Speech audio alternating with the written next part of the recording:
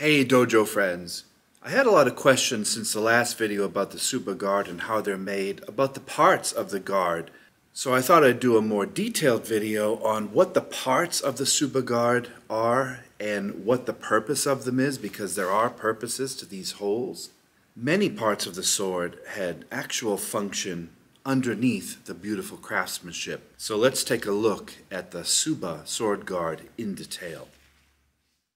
Over hundreds of years of Japanese warfare and in the culture itself, Tsuba artisans soon produced ornamental styles such as this, and these became, in some ways, beyond the life of the sword, family heirlooms. Most of these designs that you see reflect mythology, legends, customs, religion, and the artistic side of Japan. Today, a lot of these Tsuba guards are now collector's items. I have a collection of these, and they're beautiful in their own right, even though the swords that these once adorned are long broken, gone, lost in fires, etc. Knowing the parts of the guard and appreciating the craftsmanship might inspire some of us to start our own collection one day. Even though the sword is long gone, these are still collector's items, and you can collect these as I have over the years. And knowing the history and the characteristics and what the purpose of these are might inspire you to start your own collection one day. There were many people that went into making different parts of the sword, such as the saya, the scabbard, the handles, the wrapping, the blade itself, and the metalwork, such as the habaki, the kashira, the different collars, the guards. Those were called shiroganeshi.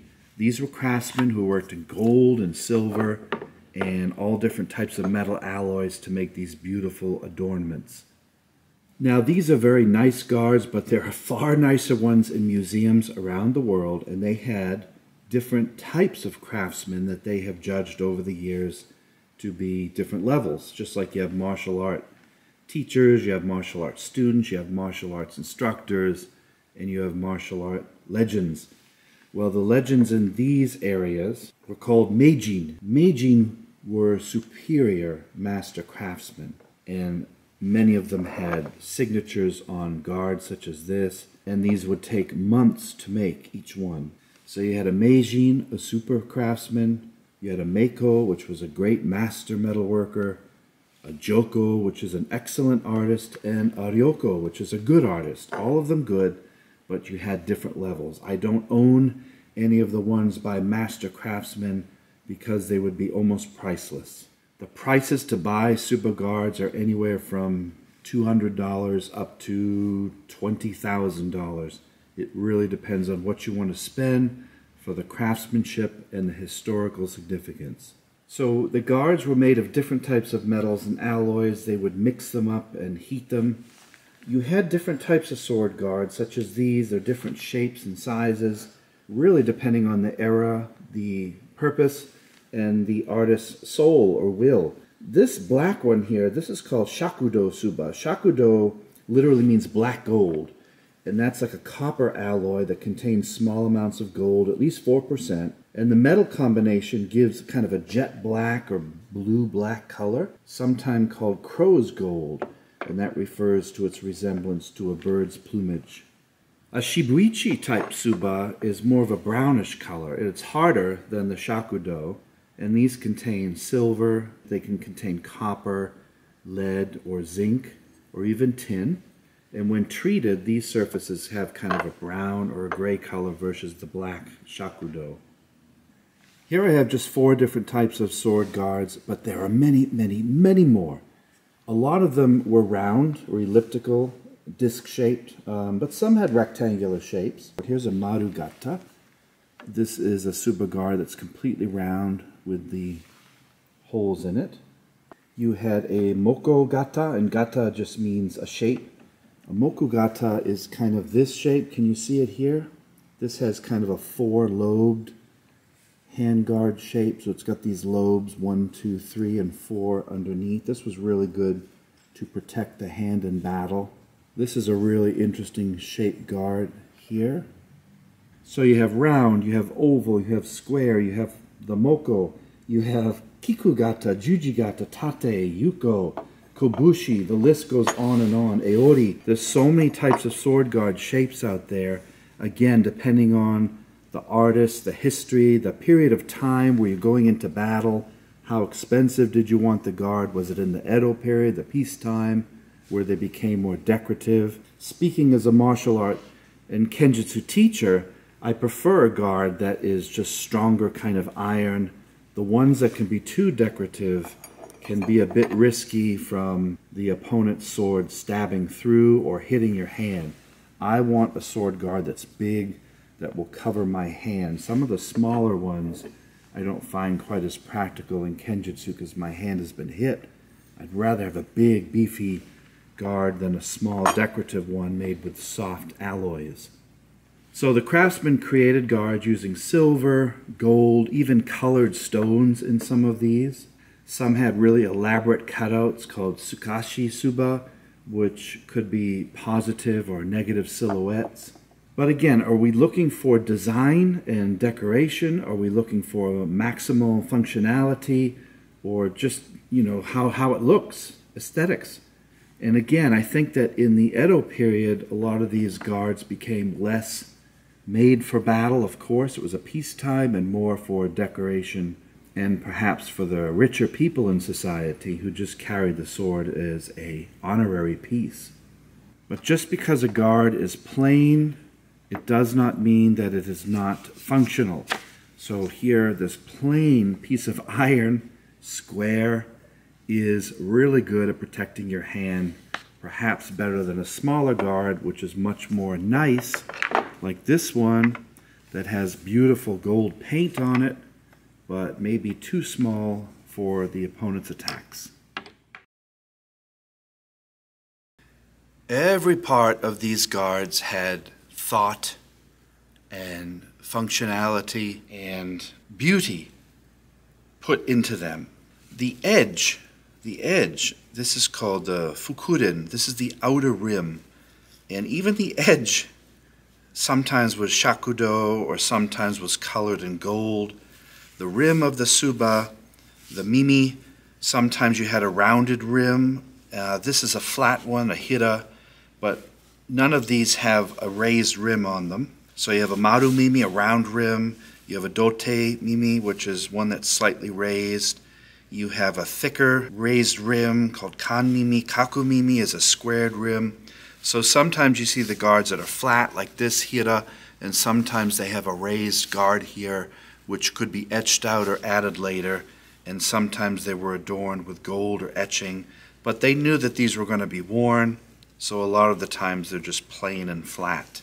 As you saw in the last video I did, sometimes they etched out, called zogan. These are the design inlays made of brass or copper, and these kind of pop against the black background or the brown background. Often they would carve these out and put in copper on top to raise these levels up to make them really stand out in a 3D form. Now the seppa are the washers that go over this. This is called the seppa die, and the seppa die is the flat base around the tang hole, and that seats the washer here. And as you know, seppa are on both sides of the Tsuba Guard, and these washers help for packing and tightening the space. They could also decorate the front and back of the tsuba. I don't have seppa with me here, but they would sit right here and here, and the seppa would cover up the mei, the signature here.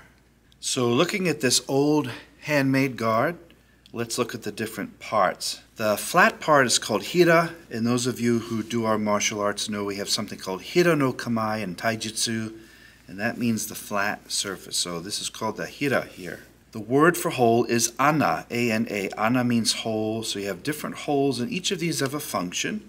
The nakago ana, the nakago is the tang. Obviously that's where the sword blade passes through in the middle here, and then the seppa go around. So that's called the nakago ana. And then a lot of people didn't know this, but you see how the different holes are different. You have one that's round here, and one with an additional cutout. Do you know why they're different? That's right. One of them is for the kozuka knife, and the other is for the kogai. So this is the kogai hitsu ana, or the kogai bitsu, same thing. This is where the hairpin could come out without the sword being unsheathed. And over here on the Ura side, close to the samurai, is where the kozuka knife would be. Now turning this around, which is the way it would be held in my hand, the more decorative part is out, showing toward the crowd or the people or the opponent. And then inside here, you would have the kozuka side on the ura, close to your body, and the kogai side on the omote by the kurigata on the outside. Makes sense. If I have a kozuka knife here against me, let me show you with a sword.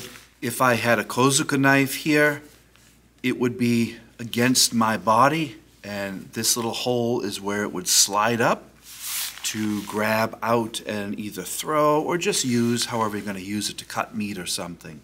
And then the hairpin side would be over here in the scabbard. Most swords don't have that anymore because it's really expensive to carve the saya out, and why would you want a hairpiece? We don't use them anymore. We don't have longer hair. So I have the knife side and the hairpin side.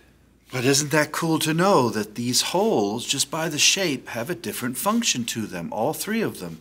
The tang, the knife, and the hairpin, all designed so that you can squeeze them out through the guard without unsheathing or unlocking your sword. Isn't this stuff so cool? And some of these guards, like this handmade one of butterflies, look at that beauty here, often had two sides that looked exactly the same, so you had your functionality was exactly the same in the shape of the design itself. In this heavy snake one, there's a hole here but no hole over here.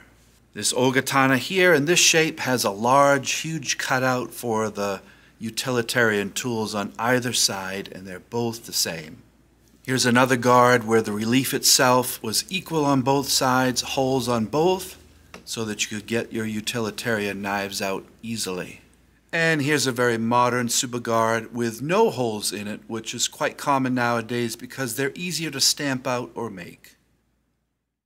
Old records indicate that the hairpins, I don't have one with me, but I'll bring one in one day. I have a couple. They were used for scratching your skin on hot days.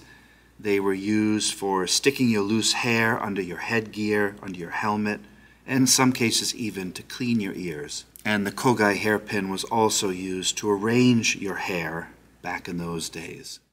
This is the hole for the kozuka knife the samurai used. And those knives, again, I'll bring one in from my collection. They were used perhaps for cutting wood, for cutting up game or meat, perhaps attacking the enemy in an emergency. I have thrown these as shuriken. They do stick, but I think that they're more used for utilitarian purposes and not necessarily for battle. But of course you could throw your knife secretly, pulling it quietly out of your scabbard without the opponent knowing, and throw it at them as a distractor or a shuriken so that you could move in quickly with your sword to finish the job. Some sword guards such as this had extra holes. Here's two little tiny holes at the bottom.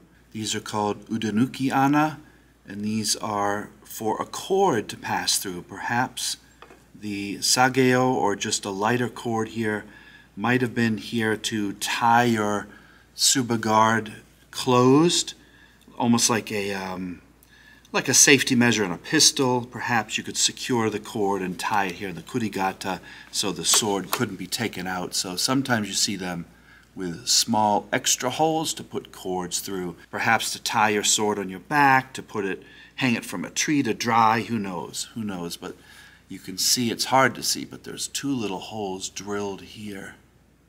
And sometimes swordsmiths would plug the holes. They're called ume. Ume are the metal plugs that they would plug up the holes, perhaps for decoration or aesthetic purposes. Now this particular sword guard I gave to my student Matthias Hilpert's wife, who is Harumi, who is a native Japanese speaker, to look at these kanji and interpret them for me. She researched and found that this guard was made by a smith, and I have the notes here. His name was Ishiguro Masayoshi. And Masayoshi, she wrote, was born in 1771, somewhere into 1851. He died in 1862.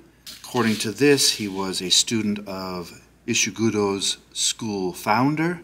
He worked as a retainer for the Shimazu daimyo at the Edo compound. Masayoshi is one of the most famous masters of the Ishiguro school. Other masters included Masaki, Masahiro, Masachika, and here are the kanji of his signature he carved here, which would sit under the seppa toward the swordsman. He had artistic names. This is interesting. His names were Juga Kusai, Juo, Juosai, Judosai, Shozo. And again, this piece is signed Ishiguro Masayoshi Hori. And she wrote that the Hori character is seldom used in his signatures. Here's another Tsuba Guard of this beautiful butterfly that was signed by another smith, which we'll look at another day.